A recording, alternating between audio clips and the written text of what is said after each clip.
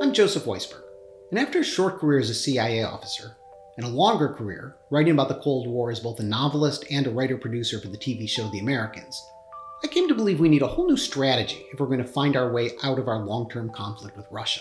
This means re-examining some of our core beliefs, including the idea that the Soviet Union was the hostile aggressor in our relationship during the Cold War, and we only defended ourselves from their attacks.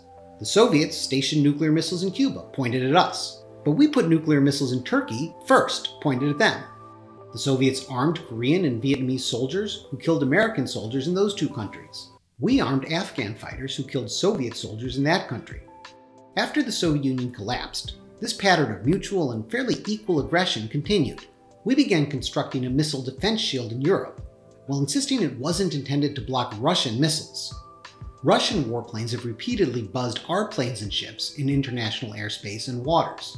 We imposed wide-ranging sanctions that have done considerable damage to Russia's economy. Russia has used a wide-ranging social media propaganda campaign to undermine and destabilize our political system.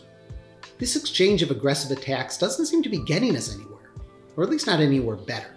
If we want to put an end to the conflict, we're going to have to look at it in a different way. What have we contributed to the hostilities? What common goals do we share with Russia? What are some ways to extricate ourselves that no one has tried yet? There is a way out of the Second Cold War, but it's going to require a completely new approach to the conflict.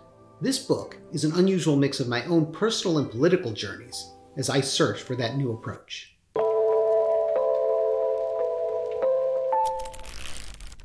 Hachette.